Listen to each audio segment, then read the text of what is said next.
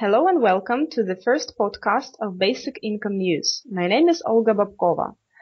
For those who have never heard about basic income, a basic income is an income unconditionally granted to all on an individual basis without means test or work requirement.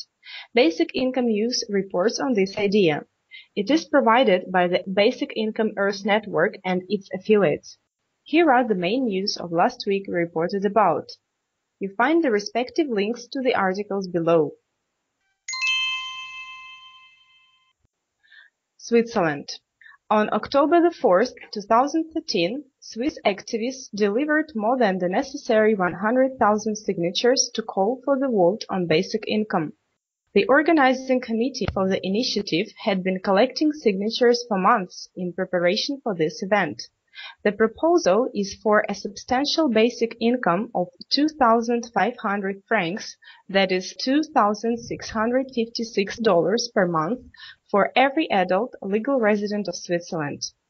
Along with the signatures, supporters held a large demonstration outside the Federal Palace in Bern.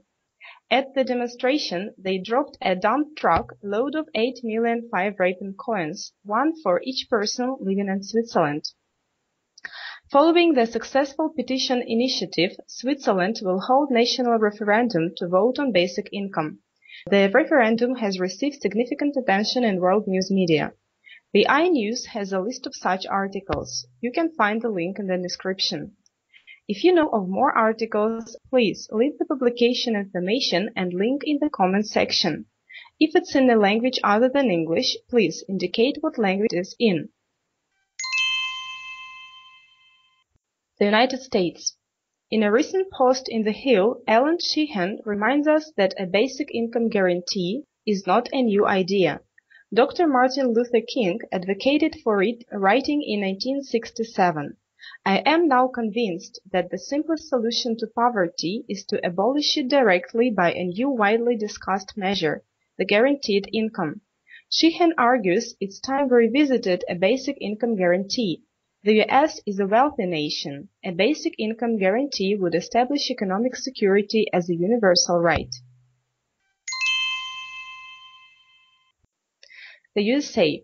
The U.S. nonprofit organization Give Directly takes a different approach to charity by giving money directly to those in need. No strings attached. Emily DeCiccio of MSNBC reports that many people's initial reaction to this type of giving is that people will just drink away the money they are given, but that kind of behavior is rare. Typically, those in need use the money on things they really need. The link to the video about this issue is given in the description. Germany. At the beginning of this week, I spoke with Joerg Drescher about the issue what the election result in Germany means for basic income. To listen to the interview, you can find a link in the description below. In his post in Peoria, Tom Streithorst outlines the history of creative destruction that has enhanced productivity as new technologies replaced workers in both the field and the factories.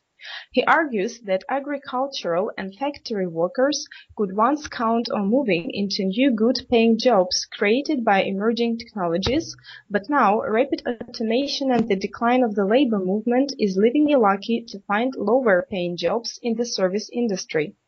A basic income guarantee could raise our standard of living and give employees greater leverage with employers, while also presenting an opportunity to rethink our collective relationship with work.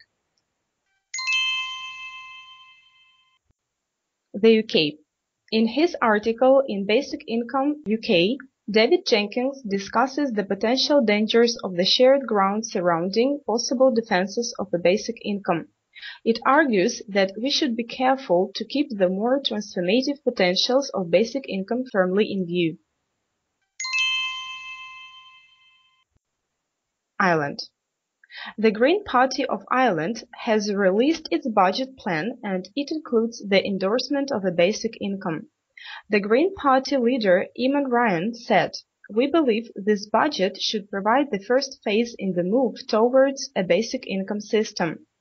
This would do more than anything else to get people out of the social welfare traps that exist and to value the massive amount of voluntary and caring work that goes on in our society. Namibia. Linda Raven, an American who works in Namibia teaching visiting university students, uses this blog to discuss Carl Weiderquist's 2 talks in Namibia in September. Raven contrasts the 2 talks, one given at a symposium hosted by the Central Bank, the other given at a community center in a poorer area of Windhoek. The link is given in the description. If you have any comments or questions on basic income, feel free to leave a message below or contact us via Twitter. Our address is @BINews. If you have news related to basic income, please let us know and we will see if we can use it. There is a link on our website to suggest items. Thanks for listening and hope to see you next time again.